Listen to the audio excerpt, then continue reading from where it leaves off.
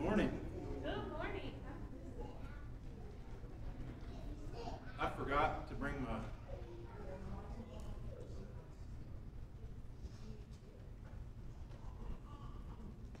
Is it on?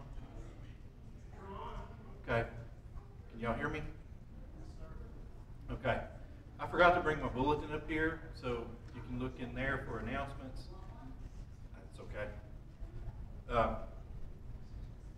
But we're still doing the yard sale thing in the youth room this week and next week. Next week will be the last week for it. So if you've got stuff to bring, go ahead and bring that, and it can be in there for next week. All right. Is there anything else I need to announce? Are the kids having play practice today? Yes, Okay. sir. After church? All right. Prayer requests. Yes.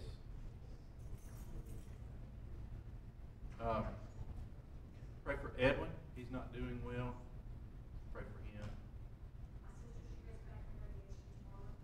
Okay. Okay. Praise report. Dexter. Yes. The tumor was benign, so it's not cancer. So.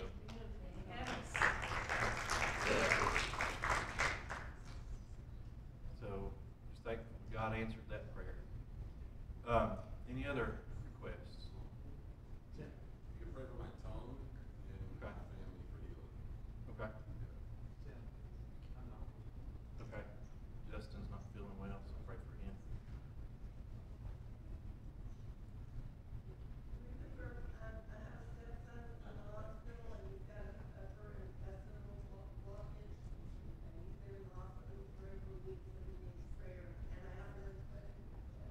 Okay. All right, let's pray. Heavenly Father, we thank you for allowing us to come together, to pray together as your people. Lord, we lift up the requests. Lord, we thank you for the answered prayers that you've answered, prayers of healing. We pray that you'd help people to continue to get better and recover. Lord, we thank you for that. We pray for those who are sick, who need a healing touch, and those who are on our hearts. Father, we just want to pray also that you would help us this morning in the music and in the word to uplift Jesus so that you draw people close to you. Lord, we thank you for all that you do. Thank you, Lord, that at least I believe, and I hope other members of this church believe, that our best days are still ahead of us. And that we just trust you for that. And we thank you for what you're going to do. In Jesus' name, amen.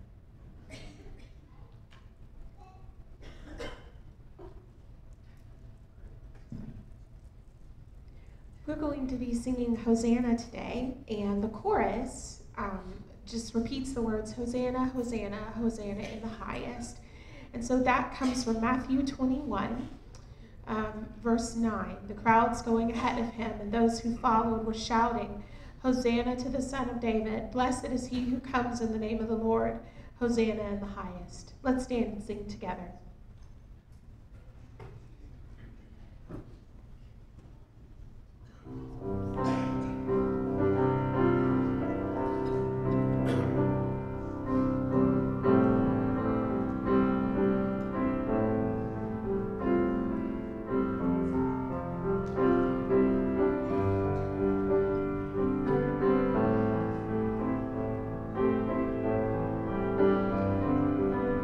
I see the King.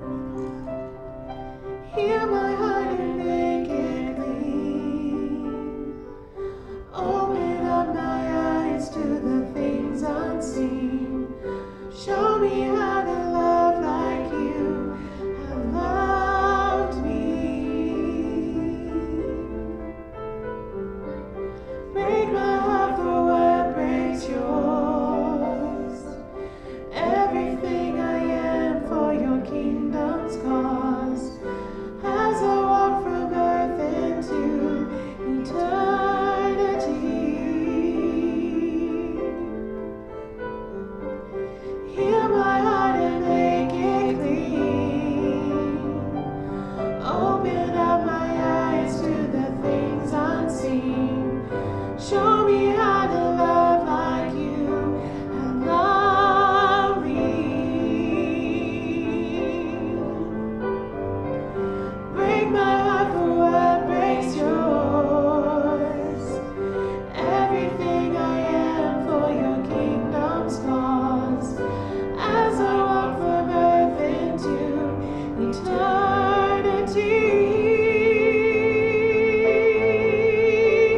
Hosanna, Hosanna, Hosanna in the highest. Hosanna, Hosanna, Hosanna in the highest. Hosanna, Hosanna, Hosanna in the highest. Hosanna, Hosanna, Hosanna in the highest. Hosanna in the highest. Hosanna in the highest.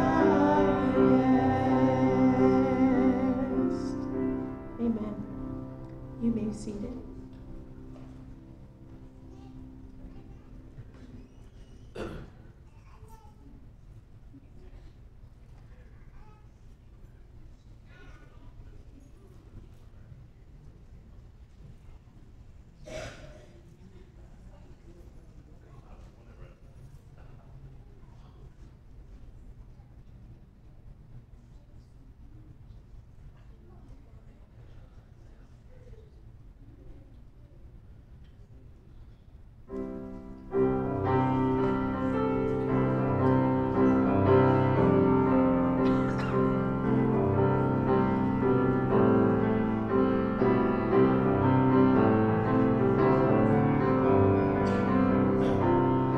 I heard an old story, how a Savior came from glory, how He gave His life on Calvary to save a wretch like me.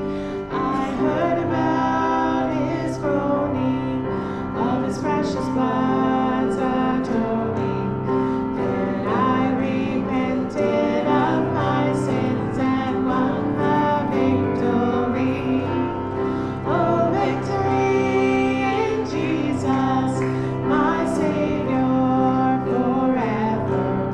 He sought me and He bought me with His redeeming blood. He loved me ere I knew Him, and all my love is to Him. He plunged me to victory beneath the cleansing flood. I heard about His healing, of His cleansing power revealing, how He made the lame to walk again and caused the blind to see. And then I cried, dear Jesus, come and heal my broken spirit.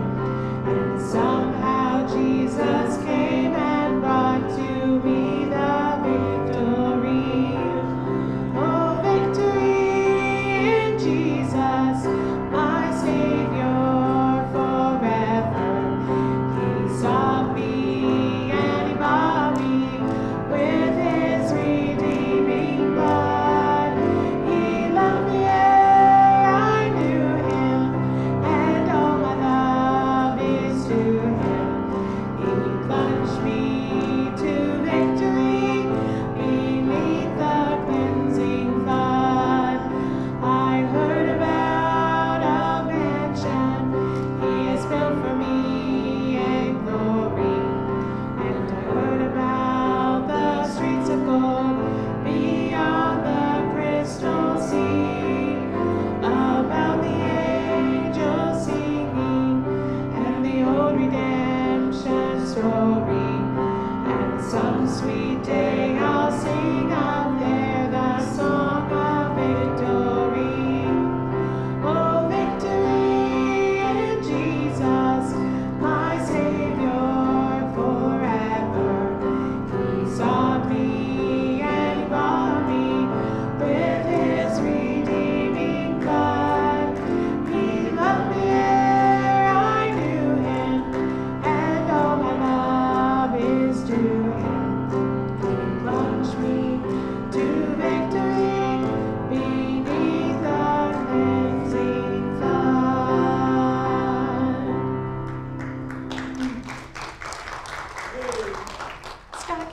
up the stage monitors, please? Thank you.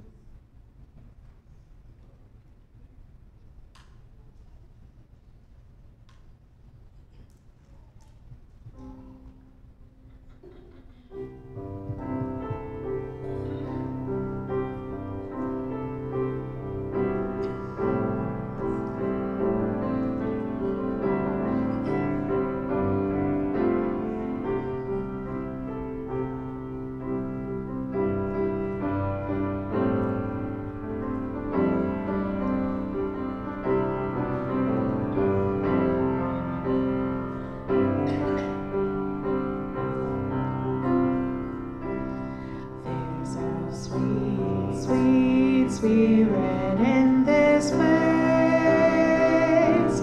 and I know that it's the Spirit of the Lord. There are sweet expressions on each face, and I know that it's the presence of the Lord. Sweet Holy Spirit, sweet heavenly dove, you're right here with us, filling us with your love. And for these blessings, we lift our hearts in praise. Without a doubt, we'll know that we have been revived when we shall leave this place. There are blessings you cannot receive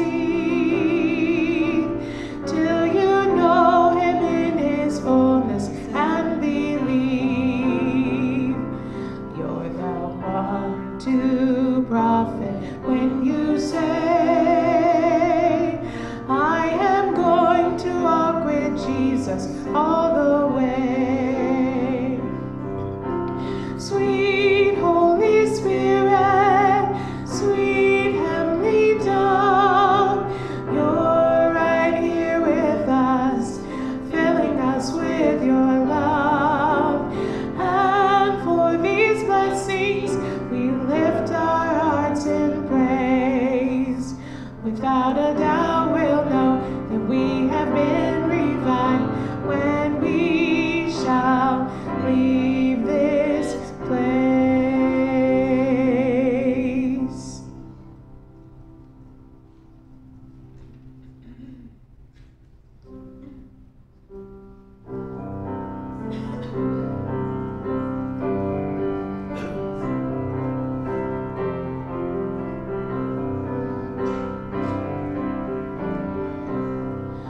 To God be the glory, great things he has done. So loved he the world that he gave us his Son, who yielded his life an atonement for sin, and opened the life gate that all may go in. Praise the Lord, let the earth hear his voice. Praise the Lord, let the people rejoice. Oh, come to the Father through Jesus the Son, and give him the glory, great things he had done. Oh, perfect redemption, the purchase of blood, to every believer, the promise of God. The vilest offender who truly believes, that moment from Jesus a pardon receives. Praise the Lord, let the earth hear his voice. Praise the Lord, let the people rejoice. Oh, come to the Father through Jesus the Son, and give him the glory, great things he had done. Great things he he hath taught us, great things he hath done, and great our rejoicing through Jesus the Son. But purer and higher and greater will be our wonder, our victory, when Jesus we see. Praise the Lord, let the earth hear his voice. Praise the Lord, let the people rejoice. Oh, come to the Father through Jesus the Son, and give him the glory, great things he hath done.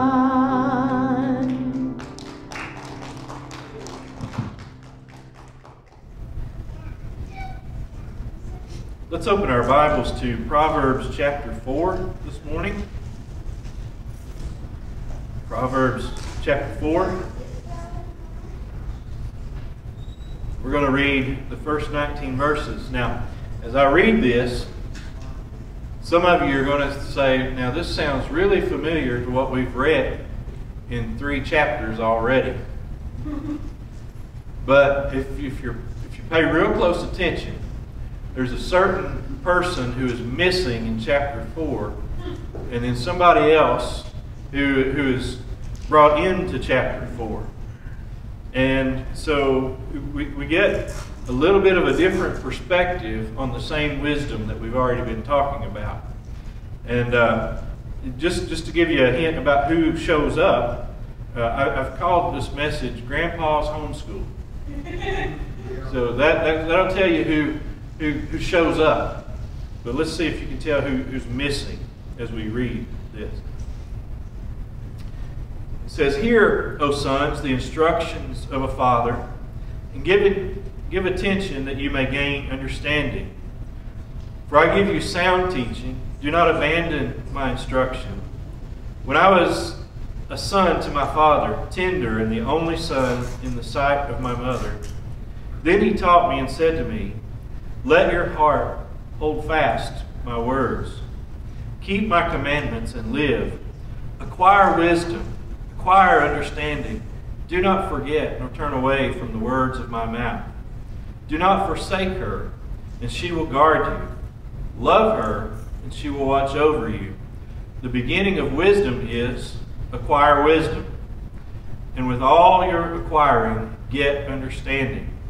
Prize her, and she will exalt you. She will honor you if you embrace her. She will place on your head a garland of grace. She will present you with a crown of beauty. Hear, my son, and accept my sayings, and the years of your life will be many. I have directed you in the way of wisdom. I have led you in upright paths. When you walk, your steps will not be impeded. And if you run, you will not stumble. Take hold of instruction. Do not let go. Guard her, for she is your life. Do not enter the path of the wicked, and do not proceed in the way of evil men. Avoid it. Do not pass by it. Turn away from it and pass on. For they cannot sleep unless they do evil, and they are robbed of sleep unless they make someone stumble. For they eat the bread of wickedness and drink the wine of violence. But the path of the righteous is like the light of dawn that shines brighter and brighter until the full day. The day of the wicked is like darkness. They do not know over what they stumble. Heavenly Father, we thank you for your precious word this morning. I pray that you would open it up to our hearts and minds. Lord, help me to apply it appropriately for your people.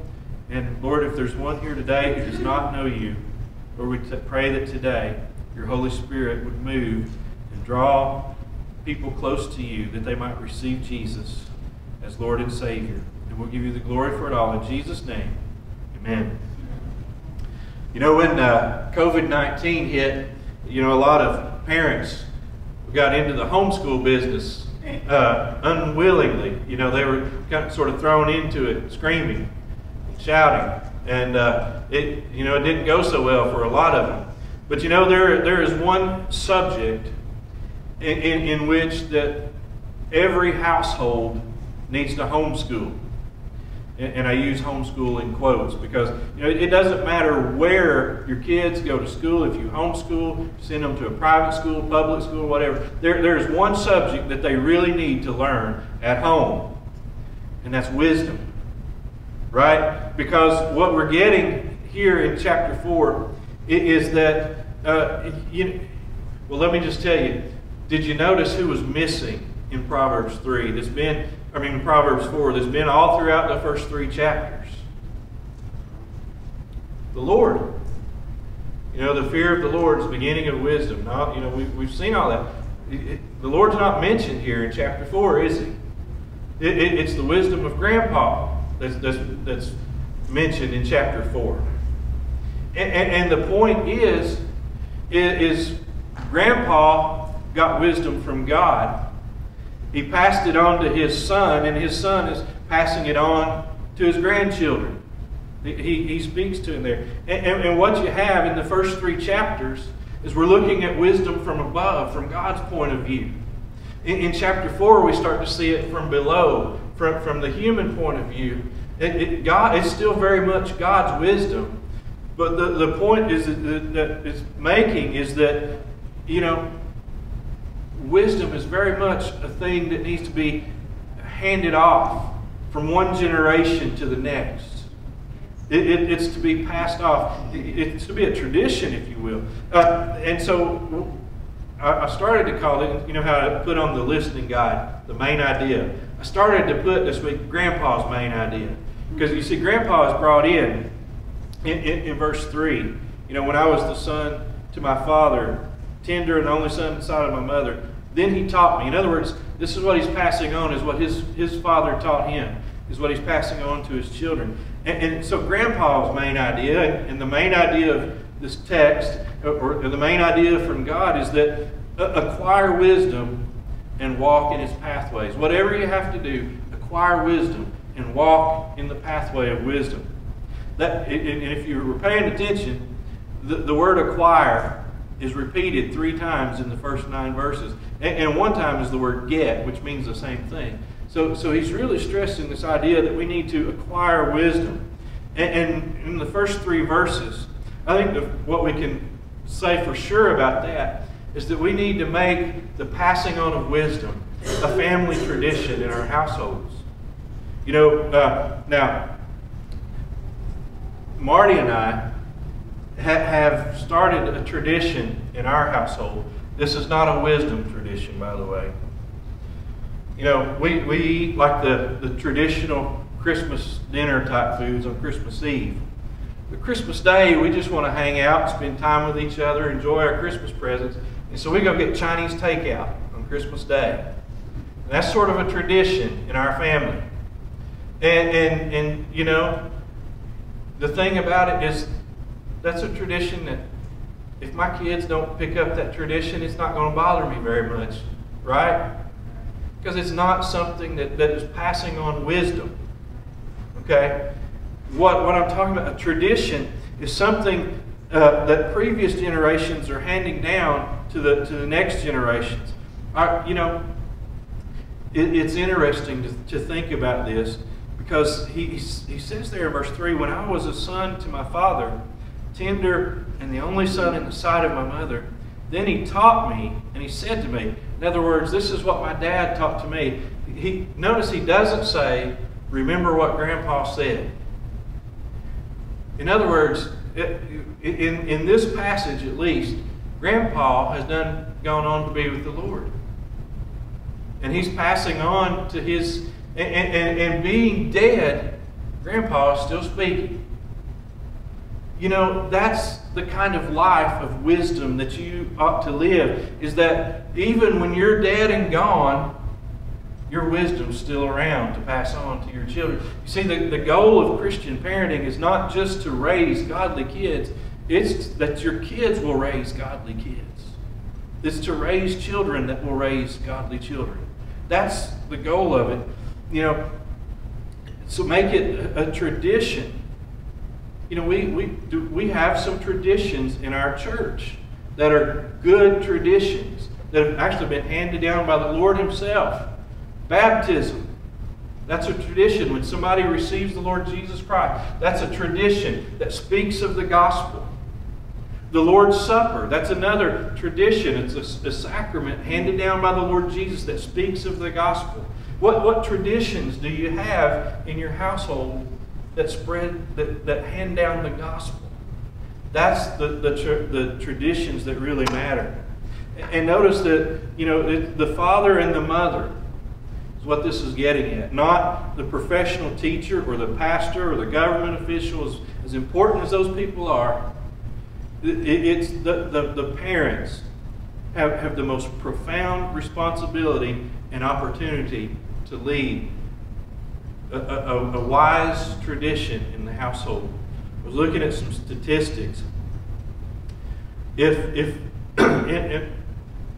you want an indicator of whether a whole family will come to Christ, if one of the little children gets saved first, is the first one in the family to get saved, there's about a 3.5% chance that the rest of the family will get saved. About 3.5% of the time, the rest of the family gets saved when a kid gets saved first. If the mother gets saved first, that ups it to about 17% of the time the rest of the family gets saved.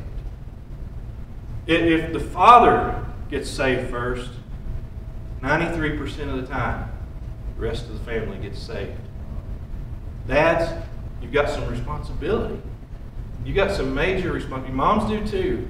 But dads, God has especially called you to lead your family. Now listen, what about us in the church? What if we don't have any children? What if we're already gone? I mean, what if our children are already gone and moved on? There are what I call spiritual orphans.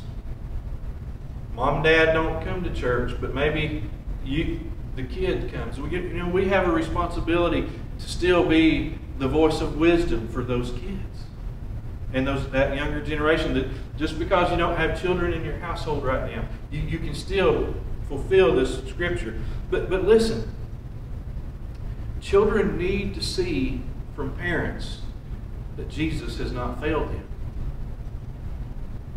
Can your children look at your life? Can your grandchildren look at your life and see that Jesus has not failed you? Not following rules, not all that stuff, but a strong personal relationship with Jesus. Can the next generation see that in you? That's what's really important. So we need to make it a family tradition, but we need to marry wisdom. In verses 4 through 9, he basically compares wisdom to a good marriage. And what does he say? What do we really need to do? First thing you got to do is you got to make a commitment to be faithful to wisdom.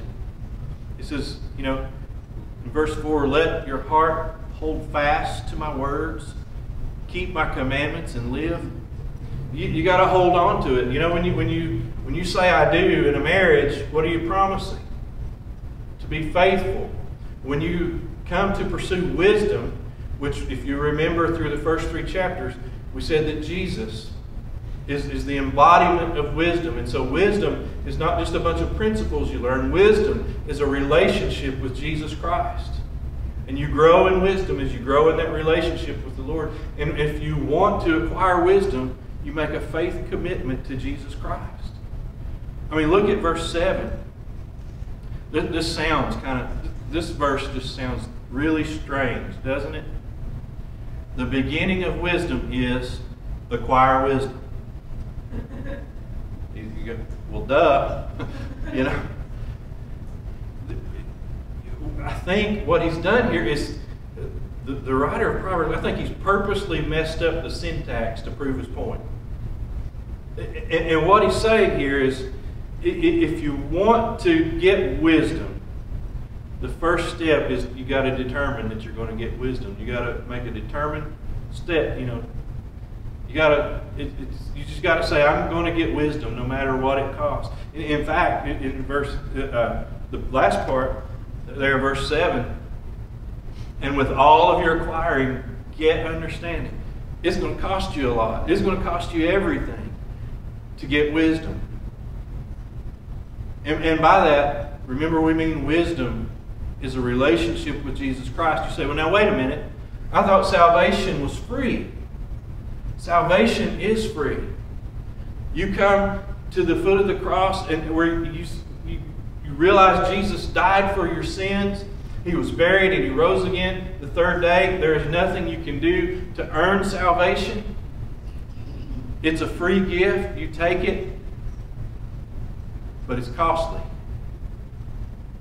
Because what you're committing to, if you were in Sunday school this morning, you remember in Mark chapter 8, what did Jesus say? If anyone will follow me, let him deny himself, take up his cross, and follow me. You see, it's free admission, but when you get into God's kingdom, it costs you everything to follow Jesus. Yes. And so you got to make that commitment to be faithful to wisdom, be faithful to Jesus. And when I was a kid, I made this decision at Vacation Bible School, and I came up and I prayed to receive Jesus, and I filled out a card. But I haven't been to church since then. I haven't really had much of a relationship with the Lord since then. What you have there is intellectual belief. You don't have a saving relationship with Jesus. James, in James 2:19, James said, you believe God is one, you do well. The demons also believe and shudder.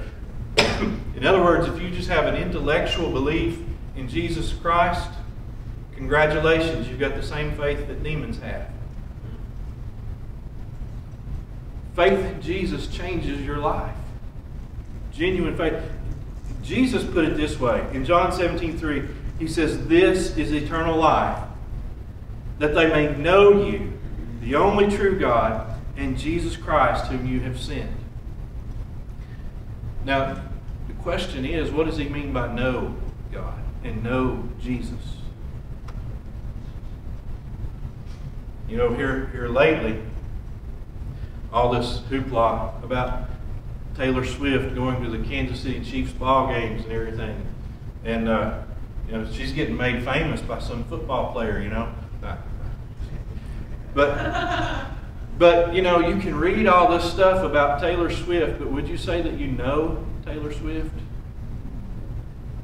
You can know about her. You can know a lot about her, right? You can just get online and search all kinds of things. But that's not the same as knowing somebody. Now, you can even follow people on social media that are famous.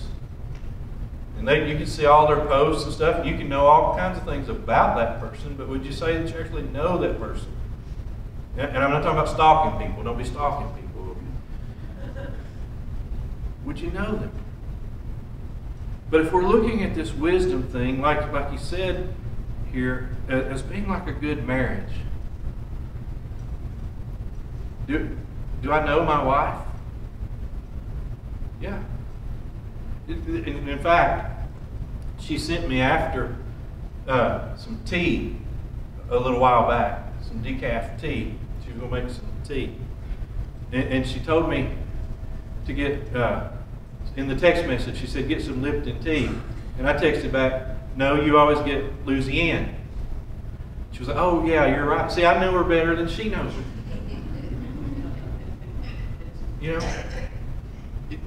It's that type of relationship is what eternal life is. It's knowing God in that close personal relationship.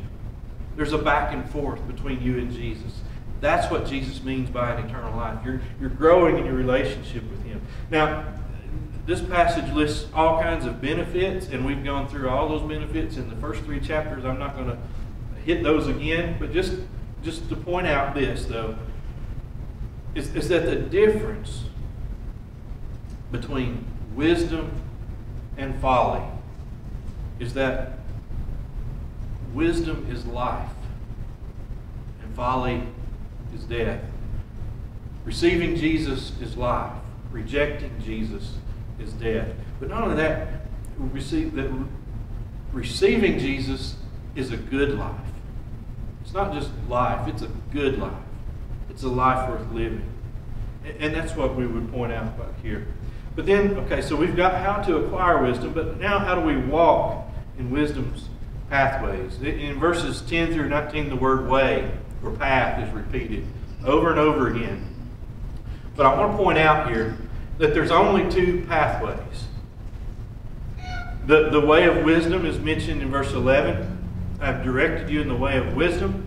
I've led you in upright paths. And then there's the way of the wicked, mentioned in verse 14. Do not enter the path of the wicked, and do not even proceed in the way of evil men. There's only two choices. I like to go into a restaurant where they have those, what do they call them, Coke freestyle machines, the fountain, you know what I'm talking about? You can pick your drink, and then you can pick to add a flavor to it if you want to. And if you get that, let me suggest that you put peach flavor in Sprite. It's really good. All right? Just try that next time you get one of those machines. But we want to approach our Christianity that same way, don't we? We want options. But there's only two. We know that there's this rotten life of foolishness and wickedness if we reject Jesus and we become evil people.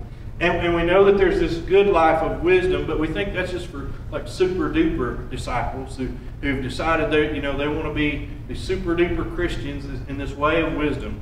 And we think that maybe there's this half decent path of mediocrity that gives us an okay life. Folks, that path does not exist. It's follow Jesus or follow wickedness. It's the only two options you have in life. So there's only two pathways. And the question is, which pathway are you on? And if we're talking about generational wisdom and Grandpa's homeschool, which path do your kids and your grandkids see you on? You're on one or the other.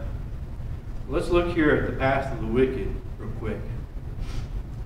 We see that it leads to enslavement. In verses 14 through 17, he says, do not enter the path of the wicked, and do not proceed in the way of evil men. Avoid it. Do not pass by it. Turn away from it and pass on. For they cannot sleep unless they do evil. And they are robbed of sleep unless they make someone stumble. For they eat the bread of wickedness and drink the wine of violence. Now you may not be a violent person. You may not do all that stuff. But here's the point. Is that you're enslaved by sin. Jesus said in John 8:34, that truly, truly, I say to you, everyone who commits sin is the slave of sin. You don't have to be enslaved to the particular sin mentioned in chapter 4 here to be a slave of sin. Months ago, maybe a year ago or so, when I caught somebody in the act of stealing the catalytic converter off of our church van, that dude had worked up a sweat. He was working hard at not working. You know what I mean?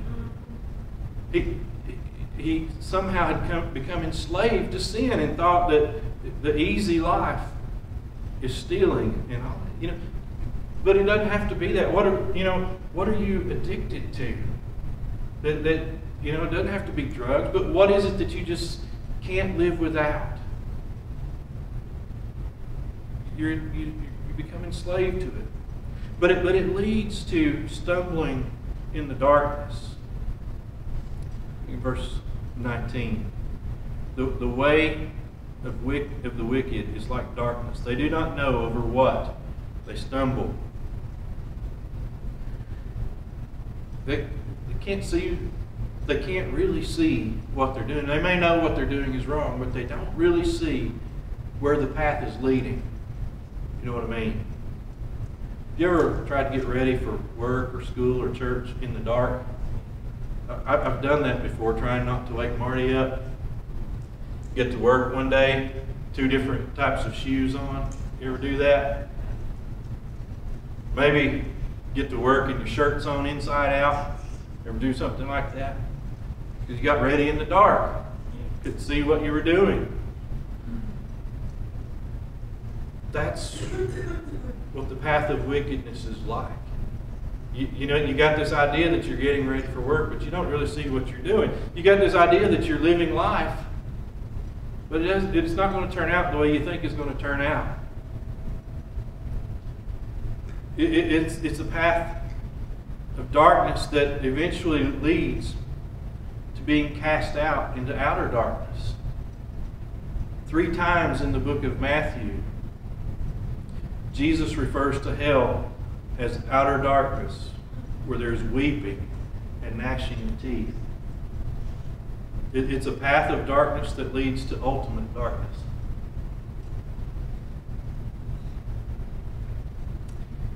You know, as we are going to look at this path of wisdom in just a minute, it compares the path of wisdom to like a sunrise. And we'll get there in a minute. But if you take a look at the path of darkness, it's kind of like a sunset. You start out thinking everything's going hunky-dory, everything's all bright around me. But as you get down that path, the sun starts setting. And it begins to get darker and darker until ultimately the darkness consumes you. That's the life of rejecting Jesus. But let's look at the path of wisdom. It leads to freedom from the dangers of sin. In verses 11 through 13, it says, I have directed you in the way of wisdom. I have led you in upright paths. When you walk, your steps will not be impeded. And if you run, you will not stumble. Take hold of instruction. Do not let go. Guard her, for she is your life. In other words, you not only can see where you're going, you can see well enough that you can take off running. The path before you is clear because you have the wisdom of God directing your paths. You know which way to go. So Grandpa's saying to us, or Grandma, either one, follow Jesus. And the path will be lit up which way to go. You can be free from enslavement to sin. Look, you know, the path of darkness is enslavement. The path of light is freedom. I like what Paul said in Ephesians chapter 2, where he says that we were dead in our trespasses and sins, and that we walked according to the course of this world, according to the prince of the power of the air, the spirit that's now working in the sons of disobedience. And we formerly lived in the lusts of our flesh, you know, indulging in the desires of the flesh and of the mind, and were by nature children of wrath. In other words, we were sinning, and we were sinning because it was our fallen human nature to sin, and we couldn't do otherwise. And then he says, but God, being rich in his mercy, because of his great love with which he loved us, even when we were dead in our transgressions, made us alive together with Christ. By grace you have been saved, and raised us up with him, and seated us with him in the heavenly places in Christ Jesus. Jesus sets you free from that enslavement. When he sets you free, man, you can take off and run in that freedom. And folks, here's the best part. I love verse 18. The path of wisdom leads from sanctification to glorification. He says there, but the path of the righteous is like the light of dawn that shines brighter and brighter until the full day. What's he talking about? You see, when you first receive Jesus and your sins are forgiven, we call that justification. And what that means is you stand justified before God as though you have never sinned at all. Your sins have been wiped clean, past, present, and future sins. They're all wiped out. You stand justified before God. That's called justification. Ultimately, one day, there will be glorification. When our salvation is complete and we stand in heaven, or in the new heaven and new earth, in a glorified body that will be sinless. It'll be completely transformed, and we will enjoy the delights of heaven through all eternity. That's glorification. Well, there's something in between justification and glorification. It's called sanctification. And sanctification is what it's talking about in verse 18. That it's like the light of dawn that shines brighter and brighter until the full day. In other words, you start out with justification, but Jesus at that point is like a little glimmer of sunlight, starting to come over the horizon. And as you grow closer to Jesus, that it's like the sun is coming up and the sky is starting to get brighter and brighter. And you get closer to Jesus, and you're getting closer to glorification. When one day the sun will be completely risen, and you'll be standing before God in the beauty and the light of Jesus Christ. Folks, that's a wonderful picture. You start out being justified, and you walk with Jesus in wisdom, and you're glorified eventually. Ephesians 1:6 captures it. He says, "For I am conceived of this very thing, that he who began a good work in you will perfect it until the day of Christ Jesus." You can't stop the sun from coming up, can you? Well, if you are in Christ, you can't stop the process from justification to glorification. Jesus is going to change you. And if he's not changing you, you see, here's the thing. You can tell which path you're on by, is Jesus getting brighter or is he getting dimmer in your life? Or are you on the path of progressing in light, progressing in that relationship with Jesus? Or are you starting to progress in darkness? Are you walking away from Jesus? That's how you know which path you're on. Proverbs is saying, you may not think of yourself as much of a Christian right now, but if you're committed to Jesus, the sanctification, glorification process is like the dawning of the day. It can't be stopped. One day, praise God, we're going to stand in the presence of the Lord because of our relationship with Jesus. That's all it is. And if we're going to bring this back to Grandpa's homeschool idea, that we're in Grandpa's wisdom, do your kids, do your grandkids, do they see a vibrant relationship with Jesus in you? Or do they just see a bunch of rules they're supposed to follow? It's one thing to teach your kids, don't lie. But it's another thing to teach them, we don't lie because Jesus is the truth and the life. And we follow Jesus. And we want to be like Jesus. See, there's gospel to one, and there's just moral, therapeutic, moral deism, if you want to call it that, in the other. Will you still be speaking to your kids and your grandkids when you're gone? You see, that's the kind of life of wisdom that we want to live. But here's the thing. Maybe it's going to have to start with you. Maybe you don't have all of that in your family up to now. Well, that's the good news, is that you can start that right now with Jesus. You can't do anything about what's already gone by. All you can do is say, Jesus, here I am, just the way I am. I surrender my life to you. Would you change me? And he will.